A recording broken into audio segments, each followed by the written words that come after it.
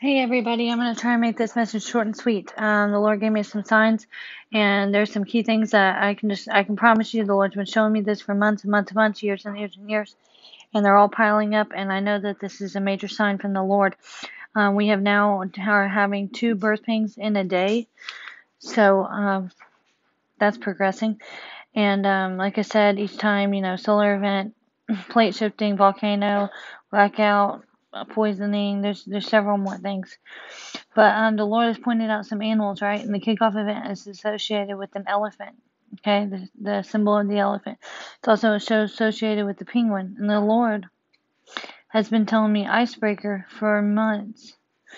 And I don't know if you guys know about it, but there's also an iceberg that has been headed toward an island, and that could possibly like take the island out. Okay, which could be like a harbinger icebreaker event. But the Lord keeps telling me icebreaker. So I go and watch Mary Greeley's video about today's earthquake, today's repeat. And this is what I hear. And I'm going to play this for you. I have not gotten her permission, but I'm sure she won't mind. Just like a snippet of this. I'm just showing y'all one thing. At about 5:36 p.m. Central Daylight Time. Okay, so I looked at 5:36 p.m. 5:36 means the beginning of a sacrifice, i.e. the first fruits. The beginning of a sacrifice, first fruits. Okay. Now let's listen to this. There was a magnitude 7.1 earthquake down by South Shetland Islands, which is down by Antarctica. EMSC says it was a magnitude 7.1, whereas USGS downgraded it to a 6.9. Supposedly 5 people felt this earthquake. Here's the location of those felt reports. I'm kind of skeptical. Maybe it's monitors that they have there. Yeah, there was 2 responses from this location. I find it kind of hard to believe, but there is a small island or an ice sheet out here. There you can see it. Maybe someone was out there. I don't know. This very well could be earthquakes caused by volcanism, volcanoes. Here's all the different reports of different earthquakes since then. And the reason I say volcanism, because it's in an area where a chain of islands have developed because of volcano activity. The most recent was on the island of Deception. That was in 1970. On the island of Deception. Okay, let's continue on. The heat flux from hydrothermal activity has been growing in the last recent years. This area is evidently putting out as much heat flux as Grimsbakken, one of the most active volcanoes there on Iceland, is putting out. They didn't even know Antarctica had volcanoes underneath the ice sheets until 2013. This is in an area called the Shetland Plate. And let me bring this out. There's a failed rift system off to the east. See that? And we've noticed, or I've noticed, that the failed rift system that we have here in the United States along the... You guys see the heart?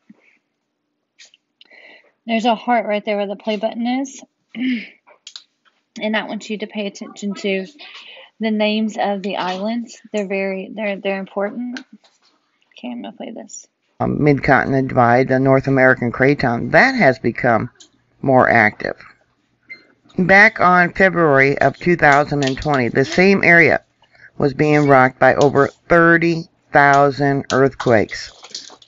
That occurred between August and when this article, I suppose, was put out in February of 2020. You can see it right there. In November of last year, November 6th, there was a magnitude 6.0 that USGS downgraded to a 5.9. Let me close this and I'll show you the location. Sorry about all It's not far from Penguin Island, and that's another island of volcanic activity. Okay, it's not far from Penguin And then not Island. far from there was a magnitude 5.7. That was, October 2nd of 2020. This is all within the Bransfield Strait, which is from there, this line, this fault line, going down to here. And you can see we have spreading along this fault line, which extends all the way from up here close to Elephant Island. Okay, so I wanted to show you guys this. It's Penguin Island, Elephant Island, and Deception Island at Antarctica. The Lord told me the icebreaker. We're waiting for the icebreaker and the kickoff event to happen. He had told me that giants were coming when the kingdom came. He said, an army of Davids will arise. Okay. And the giants will arise as well. And so will the Nephilim. All right. And where are they supposed to be at? How are they going to rise? Where are they supposed to be living? The rocks within the earth.